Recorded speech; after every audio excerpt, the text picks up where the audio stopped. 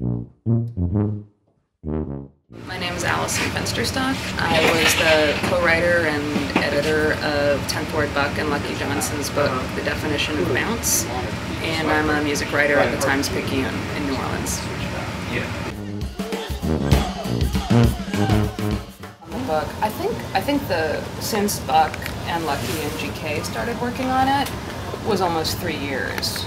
Like, after I came in, I think it was just under a year from like me getting on it to actual publication. I might be wrong, but I think that was about it.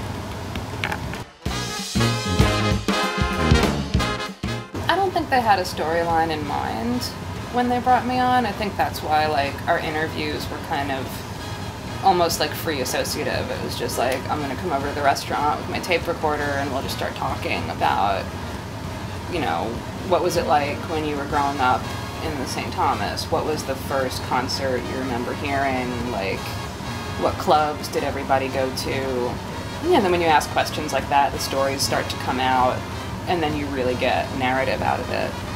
So, yeah, the storyline evolved just through talking.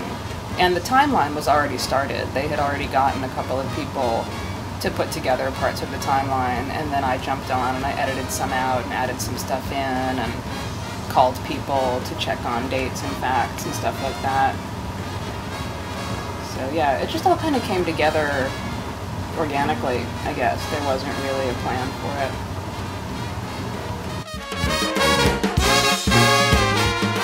So I went and I spent a lot of time with Buck and with Lucky just recording them, like having them dictate the book or free associate, or just kind of trying to interview them and prompt them to tell stories about, you know, their life in the New Orleans bounce scene, which that wound up being like a lot more efficient than just having them sit down and write.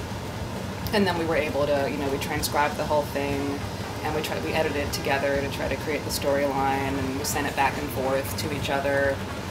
So that's kind of how it worked. And the timeline in the middle was kind of, that came out of a whole, just like all the interviews I had done, because I was like in the middle of just talking to all of these people about New Orleans hip-hop in the 80s and 90s, so I was able to pull out just like events that were important, or, you know, show dates that were significant, and we had a bunch of other people that worked on it too, like this guy Colin Menahini, who's the most amazing record collector of New Orleans hip-hop I've ever met. Like, he kind of went through his collection and pulled stuff out so we could check it and be like, oh, that's the label, that's the date.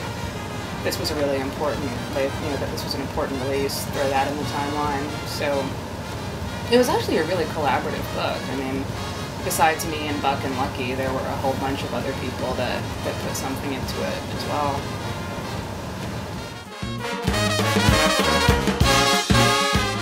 I mean, I guess it was when Buck and Lucky signed off on it, you know, because I sent them the transcription that I had edited to look at, and I think they had some comments, and kind of we changed it a little bit. We didn't do a whole bunch of editing, though.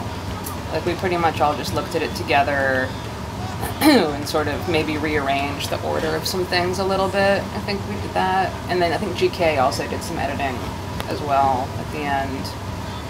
But I think, yeah, there was a point where they were just like, this is cool, you know, we've gotten, it was more Buck's kind of life story. It was him as a character. We had all that in there. We had a good amount of that in there. And then we had Lucky coming in, bringing in some more external context stuff. Like, I mean, his sections of the book have a lot of really good insight in like a global sense as to like what the music meant and kind of what the greater scene was like.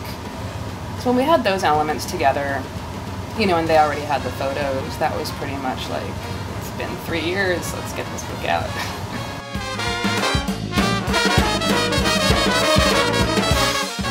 Hey, my name is Alison Fensterstock, and you are on mightymusic.com, where you can learn about The Definition of Bounce, the book that I co-edited with 10th Ward Buck and Lucky Johnson. In stores now.